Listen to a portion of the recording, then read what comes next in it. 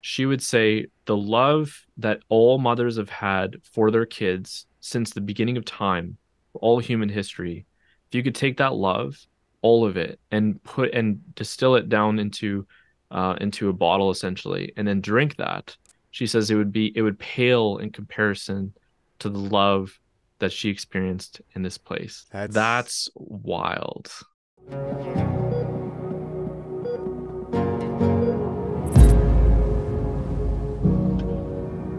welcome to Prioritize Your Life at prioritizeyourlife.com. Very excited today to have Stephen Gray with us, who is a director of a feature film that is in the theaters right now called After Death. You can't be mystified by that question. What happens after you die? This really does show that there is life after death. Thank you so much for being here with us today. Yeah, of course. Thanks for having me. Yeah. And I'd be curious to find out maybe kind of where the inception of After Death came from, if it was your own fascination with these kind of stories. For me personally, I was thrown into like near-death experiences. I'm one of those people that I'll just look at the stars and I'm just like, there has to be something there. Like, holy cow, this is beautiful. But I wouldn't say that I had like any really firm foundational, like really something inside that I know that there is life to come. And then this whole channel happened and I was really led to interview my neighbor. And then it becomes one of the most viewed near-death experiences of all time. And that has really thrown me into this world where my perception and my feelings are very different now. I'm on the far other side of like, you want to talk about life after death? Yeah, it's a thing. Man, I loved your film. I teared up at least 2 or 3 times. Wow. So I think if you can reach people in that way, you're doing something important and meaningful. So thank you for that. It's really cool hearing how you got into it with, interviewing your neighbor. Yeah. So for me, the whole kind of thing was born out of loss. So kind of similar to you, I would say, in terms of like in the beginning, like when I was younger and all that. So I grew up actually going to church, and so I was raised, in a Christian home, and was raised, to believe that there's something after that. We do believe that there's heaven. But in 2012, my brother-in-law, who was 36 at the time, he was killed in a car wreck. And so for me, I guess that question of, is there something after was just, immediate. And I needed to know, is like, where is he?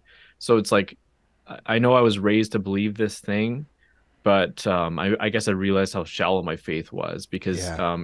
I just honestly, it was like the quickest thing to just like let go at that time, because it didn't make any sense in my life to have such kind of chaos, and there to be like a loving creator. It just didn't make any sense to me.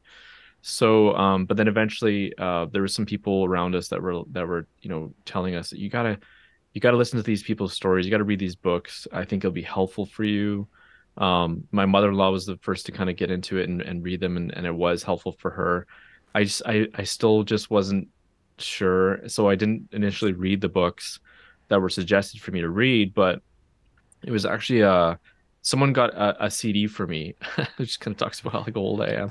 But it was, and how long ago this was. But it's like, it was a CD, and audio interviews of people who've had these near death experiences. And I can't remember if it was called near death experiences, but it was like people who died. And I'm like, people who died don't come back. Like, what are you talking about? And so I threw it on, and I was just, I mean, it caught my interest. And it was the first person who came on was like, it was this like 40-minute conversation or something with this guy. It was this doctor who fell out of a 2-story building, and he landed on a sidewalk and like basically like split open his head, and then he had this profound experience, of seeing his body and then seeing angels, and he was brought up to heaven and having this conversation with Jesus, and then he's talking about like this physical form that he had that was made of light. And I was just like, what on earth is this doctor doing talking about this? But there was something so sincere in his voice, so real. I mean, I, as a filmmaker and doing lots of interviews with people, more in the commercial space,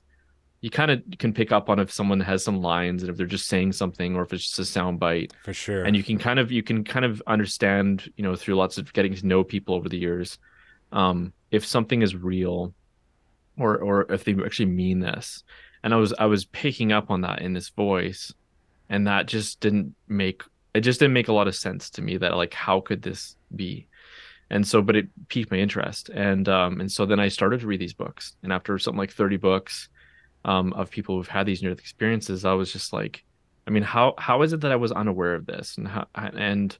Um and so because of, I'm more visual oriented, I wanted to know, are there films out there on this? And I wasn't really, there were a few, and I was kind of getting copies of some really old, like 70s and 80s documentaries and films even that came out on this topic, but there wasn't a lot to me that was like really speaking to me Yeah, in the same way that this audio interview had. I mean, I'm so compelled by these stories. It's like transforming my life. It brought me back to a faith that I was just like, or it got me close. I was like, I feel like I can believe in this. It was the audio interviews that did the most, to be honest with yeah, you. And I think again, it was just the sincerity of the voice. yep, The books, I know, I guess as a filmmaker, editing, like there's things that could be moved and removed and all that kind of stuff to make you feel something. And I just kind of had this skepticism with books, that it's just so beautifully told, and it was emotional, but I was just like, but how much is kind of, I don't know, like made up to be bigger than it is or whatever. I just wasn't totally. sure, from that perspective, like how much. But it was the audio interview that was just like this. I mean, this guy is just telling it as it happened, and it's just the most, interesting thing. So then, yeah, when I actually started to reach out to some of these people, one of the first people was actually John Burke, who wrote the book Imagine Heaven. I was going to reach out to a bunch of these people who wrote these books, and then I'd heard of Imagine Heaven, and I was like, okay, like, this plan that I had for potentially like reaching out and like putting together some of these stories, this guy did this in this book, Imagine Heaven, John Burke, and he did such a beautiful job of like, he was looking at 1,000 near-death experiences and focusing narrowly on 100 and comparing it, and the overlapping nature of some of these experiences, as well as like how does that and does it correlate to the Bible at all? Hmm. And I wasn't finding anyone else at that time. I didn't really find anyone else that was really kind of doing that. And there's something that I was interested to do in this film initially. So I reached out to him, and he kind of graciously was gave me his time, and it was like, I'm if yeah, if you I was telling him like, this is a story I want to tell, and here's how I'm imagining it kind of going together. But I've never done a feature before. This was going to be my first feature. Yeah, But coming from the commercial space, it was like, I mean, I've told stories before. I've just never done it in a long, with a bunch of different stories all together. And yeah, he was gracious to kind of like be like, I'll make myself available as needed, if you want me involved. But he connected me with a few people who, when I hopped on a call with them, hearing their stories, even just on like a remote call initially, was just like, okay, I'm getting the same thing that I did with that audio interview. I mean, yeah, these people, there's just something so different about them.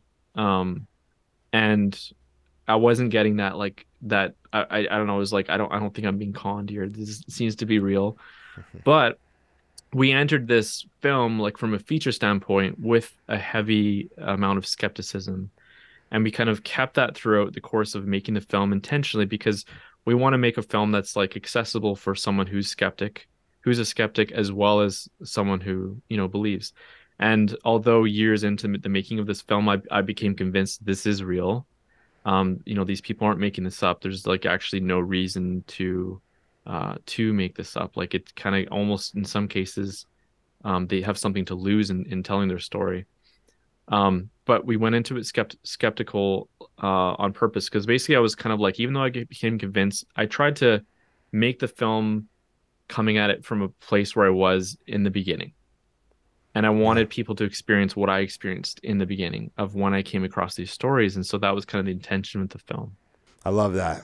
I think it's amazing these people have had this experience, that they share that experience. Not everyone, I think, is maybe bold enough to kind of share that with others. Yeah, But because they're talking about things that we can't send in cameras to and go and explore.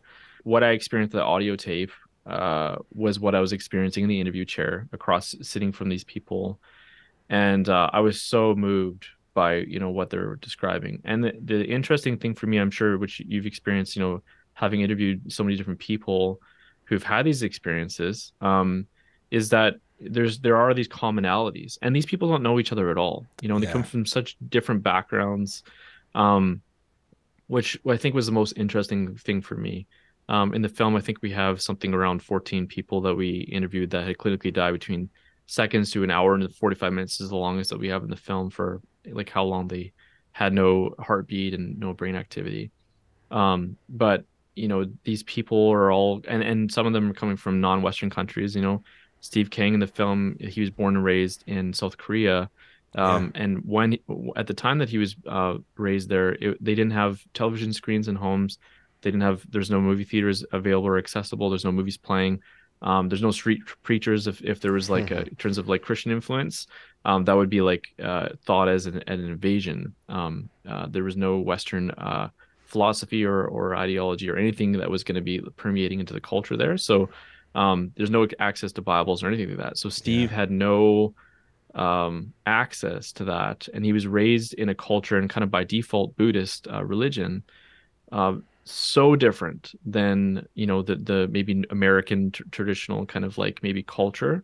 In his near-death experience, he would say that he stepped into what he would call eternity, which is outside of time. It's not that time stops. It's just a totally different dimension of time. Anyways, so I found that interesting because it's like what he was describing and the stuff that he was describing and the way he experienced it was very much the same as anyone in a North American experience. Again, coming from either an atheist background or a Christian background or whatever it ends up being, it doesn't seem to necessarily affect like this world they're stepping into in terms of that it's not a different experience. Yeah.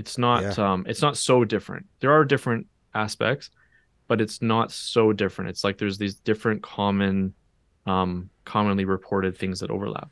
Yeah.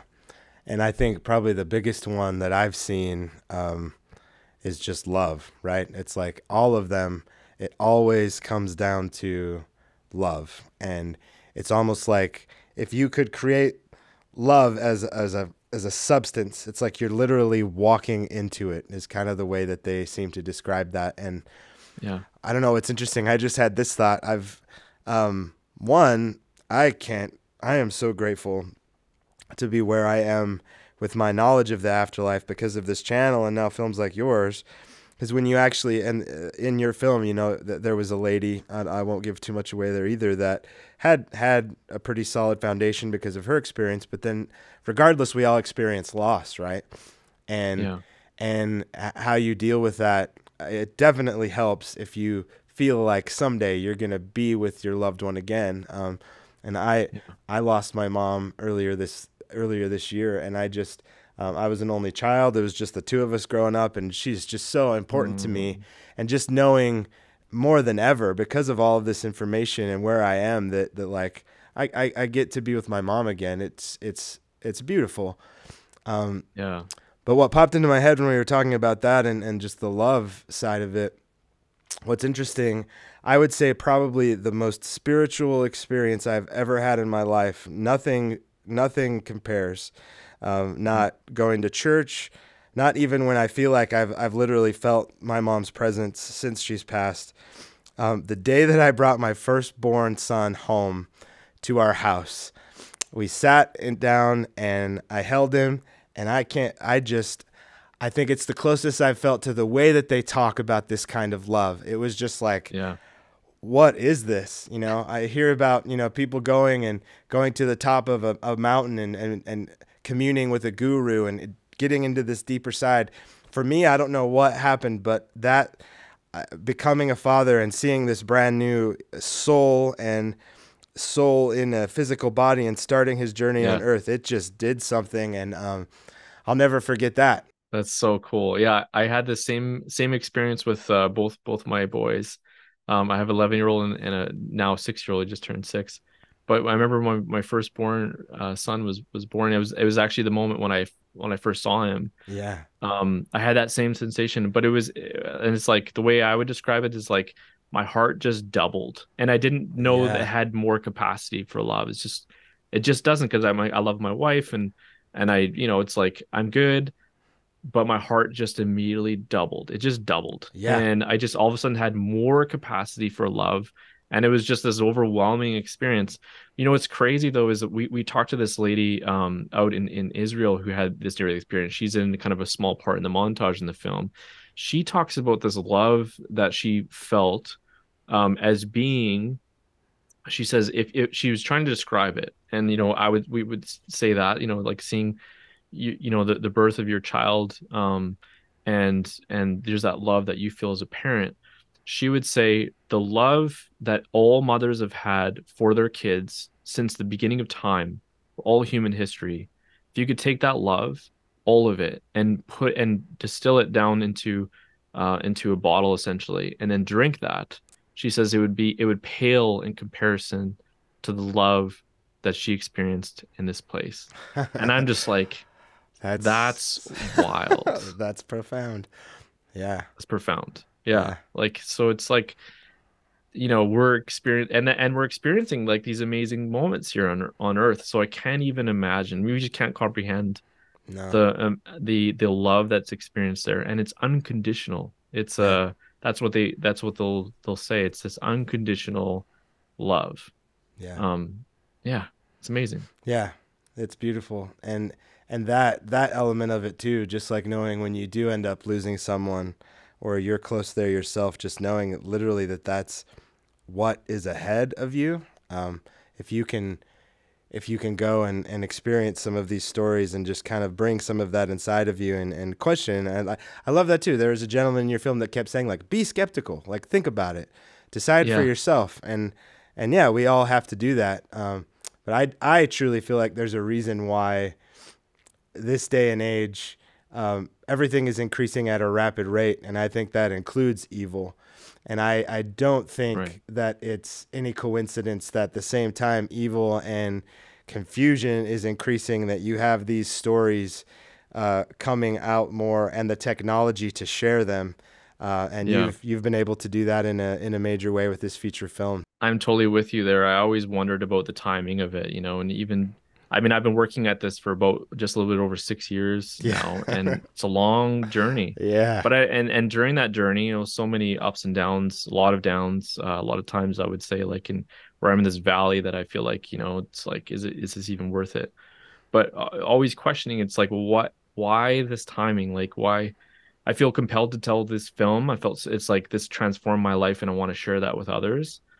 But I was always curious about the timing, and it's like, even when it got finished and it goes out through Angel Studios, was just the most interesting thing. I was like, I mean, I don't know, and none of us could plan for even just like the amount of theaters that it goes out to. We don't all have control over that. Angel Studios is, an amazing team, and they've done, amazing work at getting it to theaters, but not all of us have control over the amount of theaters that it goes out to. It's Yeah. unusual for a documentary to go to theaters in general, Yep. but then it actually goes out to over 2,700 theaters. Like, why now? Why that many? And it was just so specific, the timing.